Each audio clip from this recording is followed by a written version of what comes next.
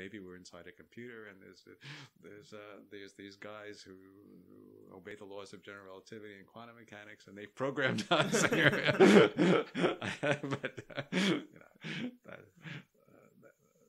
But that would be a highly speculative theory, and a kind of useless one, right? So, I mean, I guess kind of the obvious question from that is, do you ever feel that way with us? That no, no. I thought. I know. That's been a popular science idea or trope. joke. Yeah. Or something. Well, some people pretend to believe in it. I don't know if they. It's so. But it's interesting enough to be taken seriously. But I think if you take it seriously, it kind of doesn't really hold up very well. Because the two. Well, first of all, there's the zeroth order question. Okay, if we are. If the world as we see it, as we experience it, I'm of course going to trust that I experience things roughly in the same way as you do. That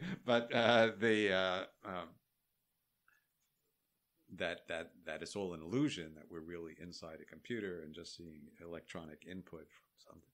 It begs the whole question of what's the computer made out of,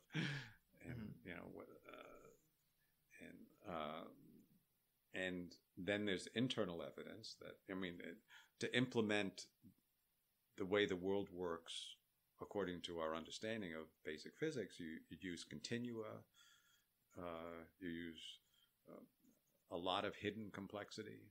A proton is actually a very complex object, and yet you choose to build human beings out of that. That's very poor programming practice to build in all this complexity that you don't use at all, and also there are many opportunities. If you're doing a computer program, there's no reason to make the laws local. There's no reason to forbid time travel, and so there are many things you could be much more creative than the very constraining laws of physics we have. So I just don't think it's at all plausible. I do like the image of a computer programmer writing down all of these laws, and then someone saying, "Oh, I accidentally set theta to 0. And now they're looking for an axion. What have I done?"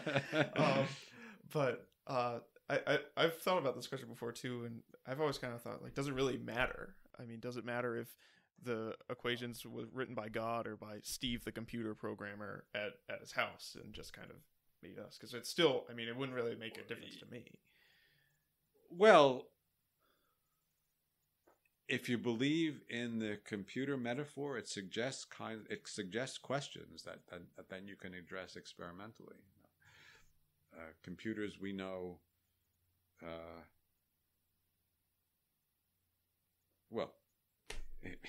The problem is that the most obvious experiments show you the idea is wrong.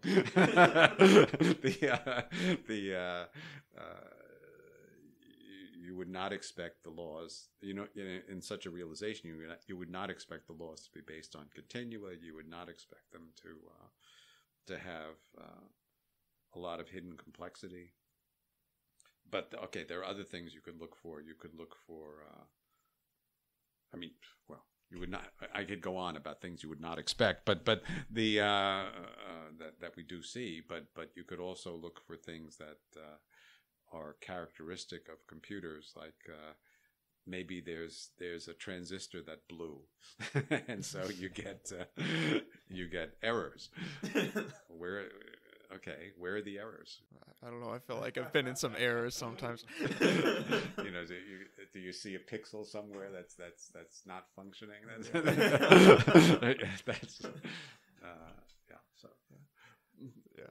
Okay. That's true. But to play devil's advocate, you can always say, like, "Oh, these are what all these ghost sightings are." That's what all these ghost sightings are, or UFOs. They're all just glitches in the matrix. Okay. But, sure.